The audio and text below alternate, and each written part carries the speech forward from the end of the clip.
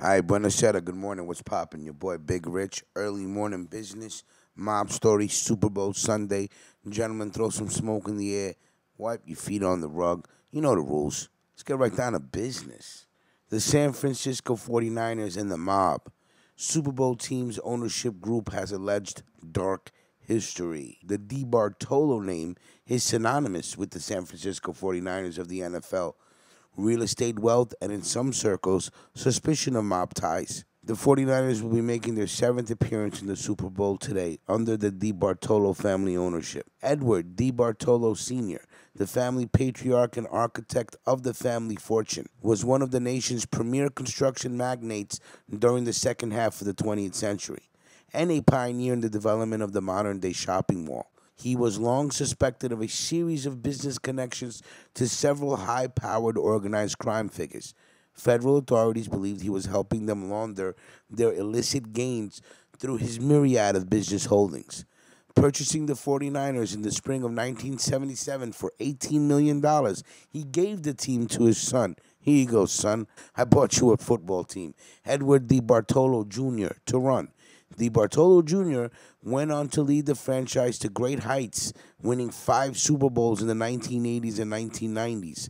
Today, little Eddie's sister, Denise DeBartolo, and her husband, John York, have the controlling interest in the team.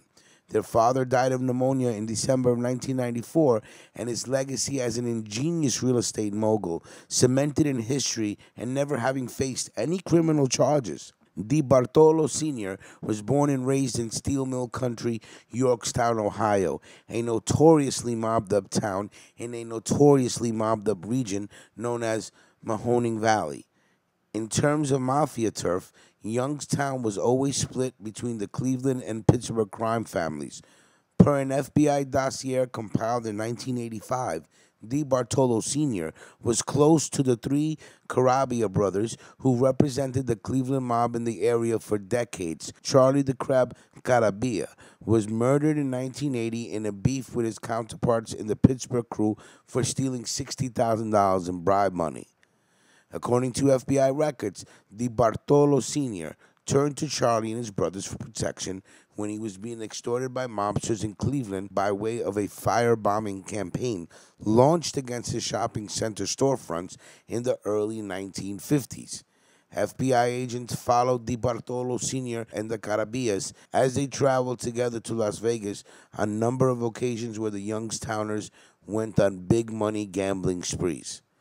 The FBI also linked DeBartolo Sr. in his heyday to major American mafia titans Meyer Lansky, Carlos Marcello, and Santo Trafficante.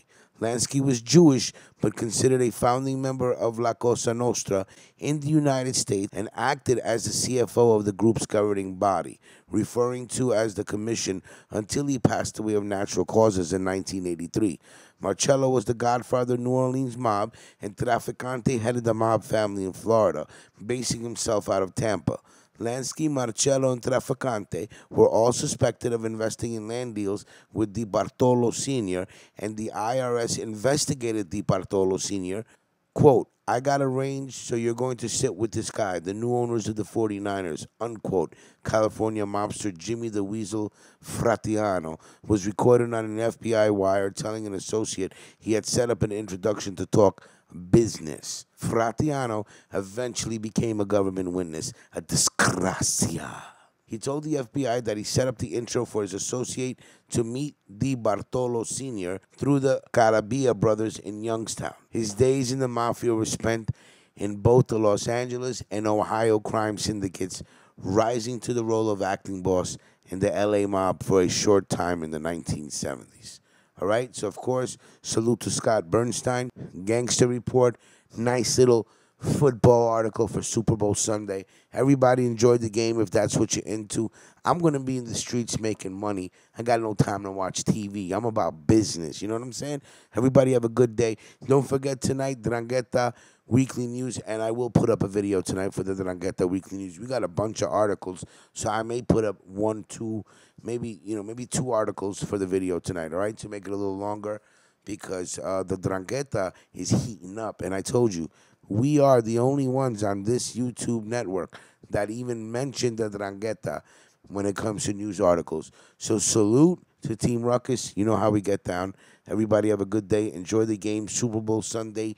Eat, smoke, drink, be merry. I hope you guys win on your bets. We'll talk soon. Salute.